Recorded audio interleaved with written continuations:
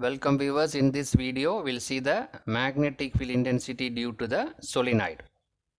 What is solenoid? Solenoid is an electromagnet. It is formed by winding few turns over an iron rod. So this is the iron rod is there. Over that the coils are winded. If the supply is given, it becomes the electromagnet. So the solenoid is nothing but iron rod is available. Over that the coils are winded. When the supply is given, it becomes electromagnet. So our aim is to find the magnetic field intensity at the center of the solenoid. It is required to determine magnetic field intensity at the center of this solenoid. Now we'll go to the detailed diagram.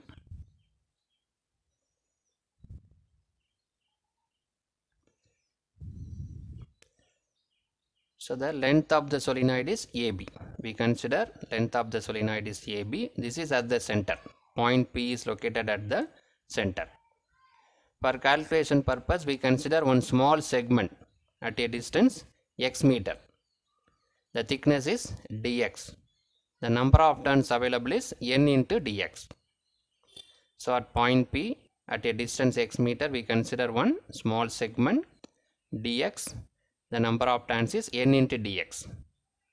By integrating, we will get the total magnetic field. The distance between this point P and this end is r meter. This distance is a meter. This angle is theta. So this triangle is drawn separately here. Theta, x, r and a. The angle between point P and point B is alpha. Similarly, point P and point A is pi minus alpha.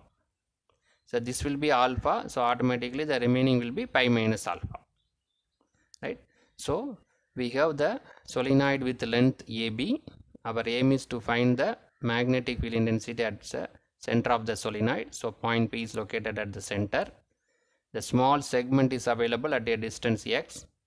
The thickness is dx. Number of turns is n into dx. This angle is theta. This distance is r. This distance is a. This triangle is drawn separately. The angle corresponding to point A is pi minus alpha. The angle corresponding to point B is alpha. Right. Now we'll see the description. A solenoid is assumed to be formed by several circular current loops. Right. So the circular current loop derivation available in separate video. You can refer that. In this solenoid, what we are assuming, there are n number of current loops are available. Each and every coil is a current loop. Consider a segment of the solenoid at a distance x meter from the point P. We consider one segment dx at a distance x meter. The number of turns in this section is n into dx. Right. What is the magnetic field intensity due to this small segment? The dH is the magnetic field intensity due to n into dx turns at point P, which is given by dH equal to Ia square divided by 2r cube into n into dx. Right. So this is due to only small segment with n number of turns, n into dx. How we got this expression? That is from circular current loop. Circular current loop derivation already available in another video. Right. From that we are referring this. So this is also circular current loop. Here n number of circular current loops are available. So that is multiplied by number of turns, n into dx. This is circular current loop expression, Ia square divided by 2r cube. In that n number of turns are multiplied. We take this equation number 1. Now we'll find the expression for r and dx from the triangle. One separate triangle is available. From that we will find the expression for dx and r. So refer this triangle which is already available. So I drawn again here. The angle is theta, x, r and a. Now we'll find the expression for tan theta. What is tan theta? Is tan theta equal to opposite side by adjacent side. A divided by x. Now cross multiply this. So x equal to a by tan theta. 1 divided by tan theta is cot theta. What we need is differentiation. We need a differentiation. We need a dx.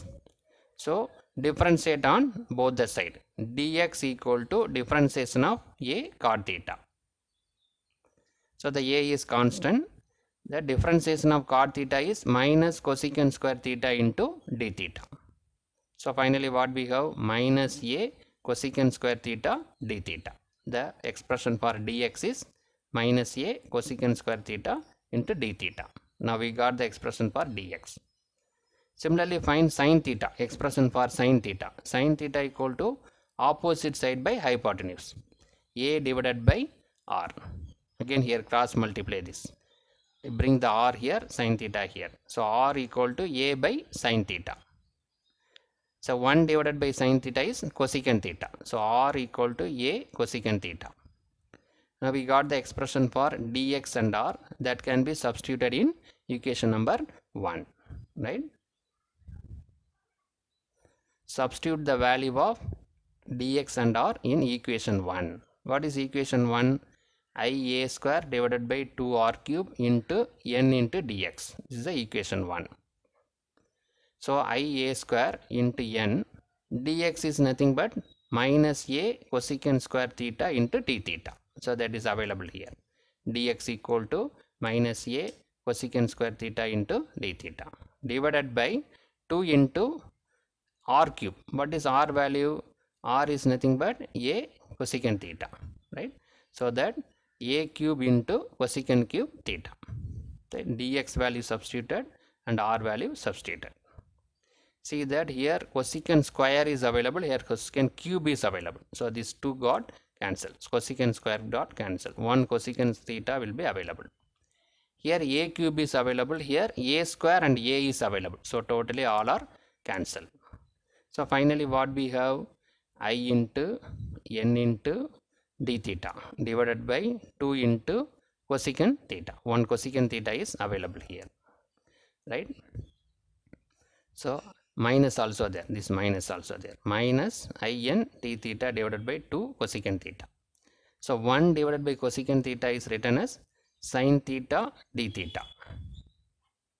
Right. So dh equal to minus I into n divided by 2 sin theta d theta. So this is due to only small segment. So by integrating we will get the total magnetic field intensity. Intensity due to entire solenoid can be obtained by integration. Now we will see the integration. What is the limit for the integration? So when the length of the solenoid is AB, at the end AB the angle is pi minus alpha. So this is one limit. At the end B the angle is alpha. This is another limit. How it is? By moving the strip from A to B, the magnetic field intensity due to the entire solenoid can be obtained. Therefore the limit is from pi minus alpha to alpha.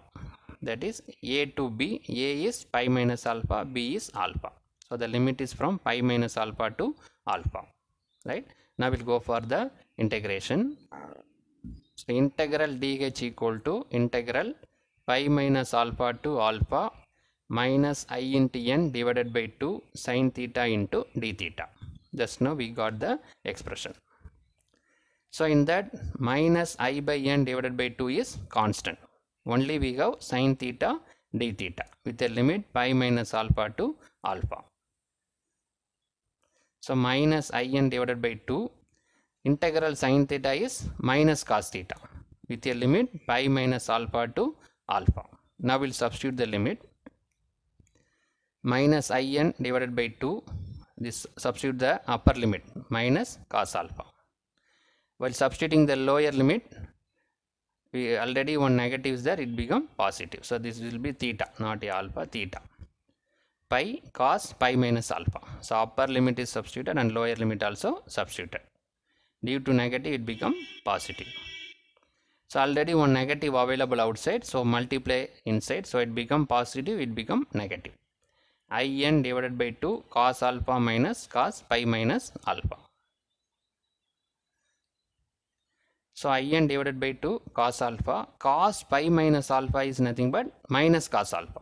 Cos pi minus alpha can be written as minus cos alpha. Already here one minus is there, here also minus is there, so it become plus. So In divided by 2 cos alpha plus cos alpha. So that is nothing but In divided by 2 cos alpha. So 2 got cancelled. I into N into cos alpha. Right. So the magnetic field intensity due to the center of the solenoid is I into N cos alpha. Now we'll see the one more special case if it is long solenoid. Suppose the solenoid is infinite long. If it is infinite long, what will happen? The alpha value is 0. So that cos alpha, cos 0 means 1. So the magnetic field intensity become I into N. I into N into cos alpha. The cos alpha now become 1. Right? So this is the magnetic field intensity due to infinite long solenoid. One special case. From this equation, what we understand, magnetic field intensity due to a long solenoid is uniform. It does not vary with the distance, right? So the magnetic field is uniform. Here the distance is not available, only current and number of turns. So it means that the magnetic field is always uniform. It does not vary with the distance. So in this video, we discuss the magnetic field intensity due to the center of the solenoid, derivation, and one special case, infinite long solenoid. What is the expression for infinite long solenoid? Thank you.